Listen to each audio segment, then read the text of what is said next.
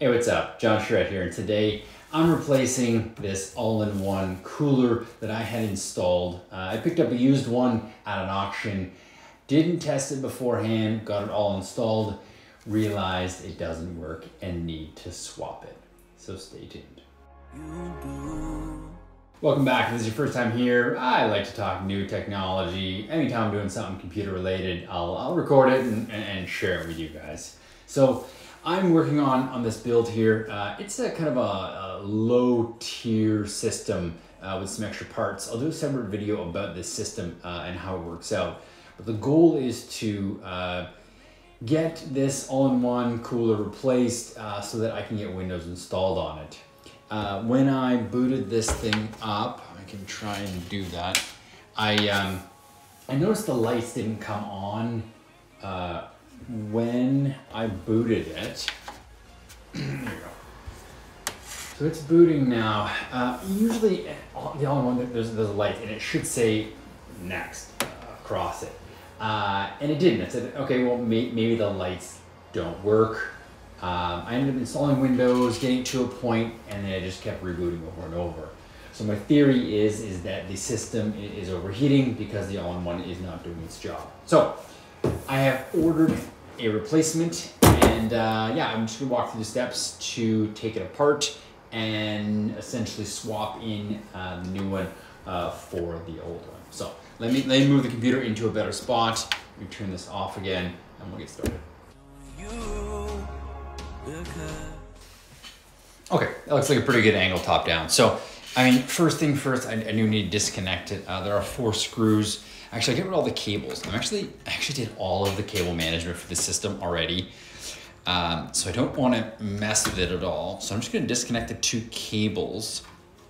And that's why I ended up ordering the exact same all-in-one again. You might be asking why didn't I get something different. The X52 is actually an older model. But this one, that way I can keep all the cables. I can even reuse the fans if I want. But I'll probably put the new fans in there if these ones are also not working.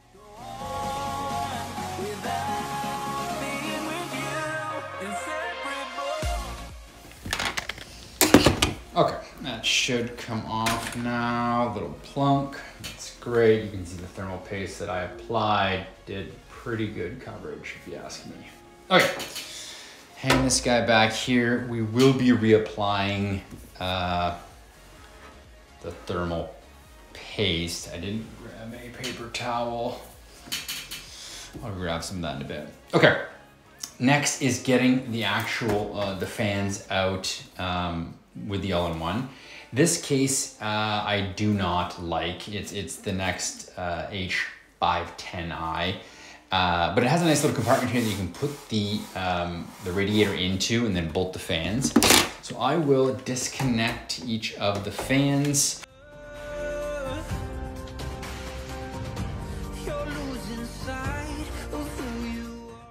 The radiator is actually floating. It's only being kept held on by the fan. So as I take the fans off, the radiator kind of drops in. All right, fans are disconnected. Great, radiator. There's actually some screws right here. And this little door opens. Ah! And then it's nice, you can pull things out. Slide this through the hole.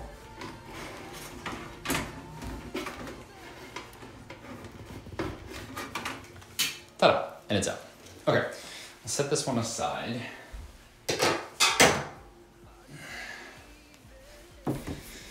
Let me disconnect the 2 fans.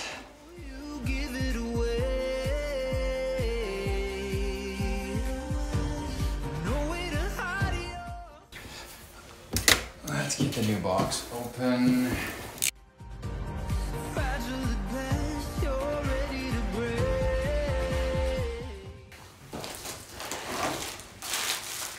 Brackets. the thing about ordering the exact same models, I don't have to worry about any of the brackets.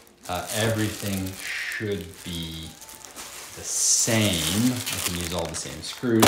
Those are the new fans.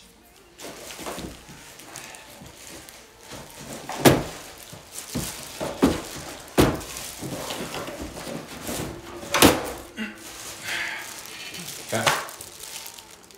Oh, it has pre-applied paste, thermal paste. Yes. Okay, cool. You see that, which is amazing. Even better. So, should be right back. I'm just going to grab something to wipe the.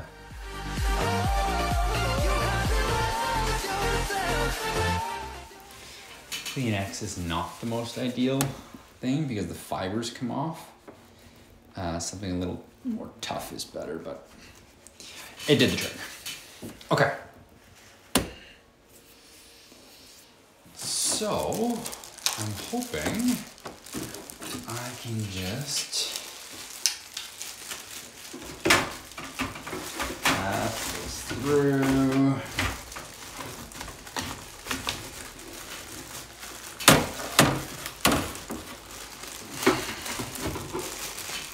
Probably should take it. There we go.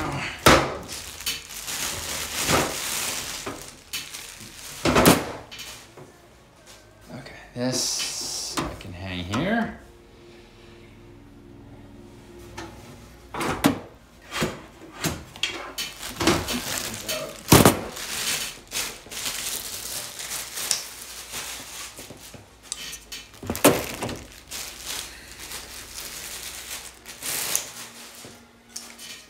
Now, if you're ever trying to figure out the direction of a fan, a lot of fan companies have the direction marked on the side. It'll sort of kind of spinning this way and shooting this way. In the case of NZXT, they do not, which is awesome. So the easy way to figure out is wherever there's the support, you see these support brackets, kind of the back where the motor is, that's where the fan, the air blows to. So in the case that we have it here, we have the radiator in the front. I want to pull air through the radiator, through the case, and out the back. So I want the back piece to be facing inside the case. So I can figure out the wiring later. Let me get one of these screws in.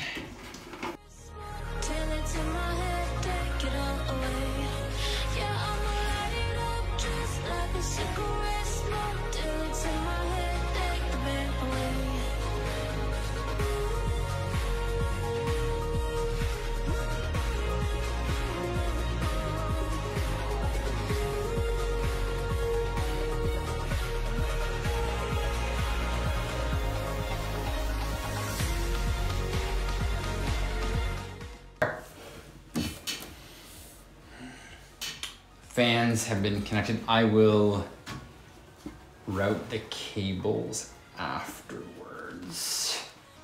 Let me just get them ready.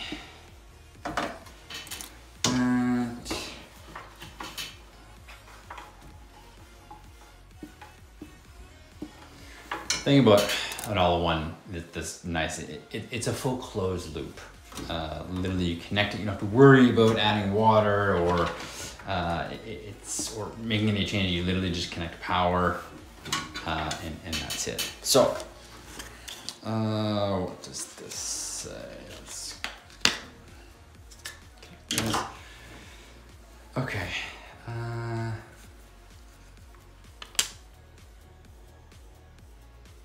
I know that on this model the next symbol is this way, so I will make sure to place it in a way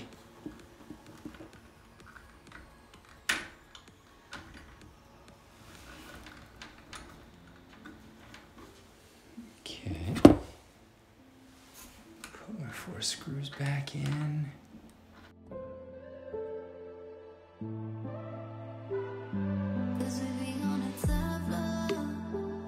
Oh, we feeling so high. No Okay. Now the 4 screws are in, we're nice and tight, solid fit. Reconnect the cables.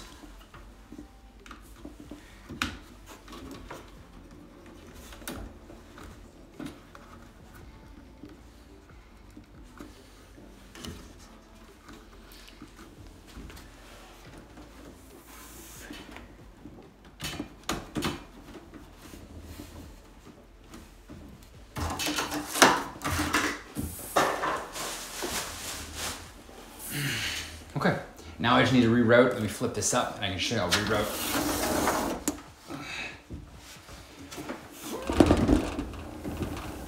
Yeah, she's the back here a bit. I will route the cables through.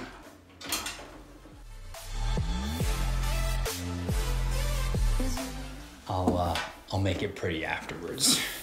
Okay.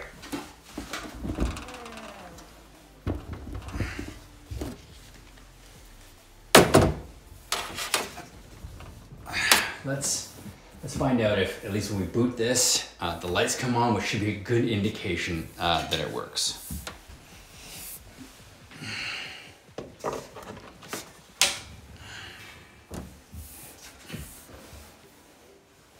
Here we go. Ha! Look at that. Eh? Okay, great. I mean, so that's literally it, how easy it was to replace the radiator. So you have to do the same, follow these easy steps. It's not bad. So what I'm now doing, I'm gonna take this downstairs, connect it, see if I can get it working better, and so it's not rebooting on me, and get Windows installed so that I can continue, and then I get to my build. Yeah, I'll tell you the results here before to make sure it worked, but then I'll do another video specifically about this computer and what I want to do with it. Okay, stay tuned. 10 minutes later. Hey, what's up? I brought the system downstairs, booted it up. Is booted a word? Booted it up? I booted it up. And unfortunately, it keeps rebooting after a few seconds of being on. So I still don't know why, but at least I know the all-in-one is working properly. The lights are there, the temperatures look great. Next step, I think, is replace the power supply. So anyway, stay tuned. Next time we chat, I hope to have the system all complete and I can walk you through some of the reasons of why I built that system. So thank you for watching. Please leave it a thumbs up, subscribe if you're into this kind of thing, and I hope this helped you replace your all-in-one cooler. Thanks.